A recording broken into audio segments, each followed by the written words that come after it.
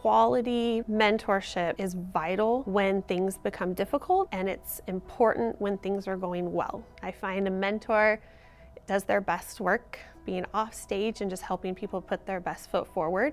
And so when I find that I can help teachers with that, it definitely makes it worthwhile. Having a mentor has played a huge role in how I've taught. There are a lot of things that I don't know yet.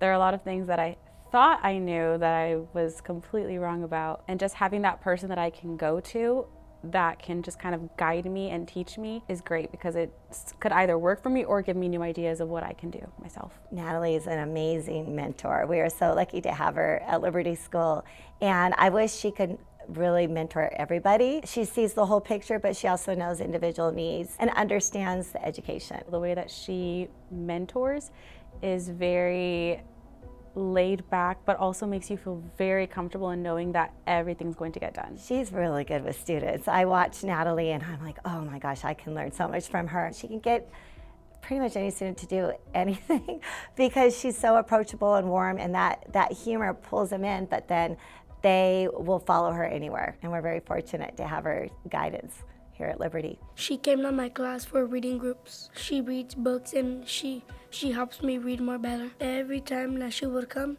I would learn different words every day. Natalie specifically goes above and beyond. Like, she will constantly check on me, make sure that I'm okay, not just as a teacher in the classroom, but just as a person. Because if you're not, how can you teach the students? And she's been there for me every step of the way. My hope is that people just find joy, whether it's students finding joy, teachers finding joy, instructional aides, custodial teams, everybody. I find there's so much joy we have on our campuses, and if we can just look for that, we can definitely continue.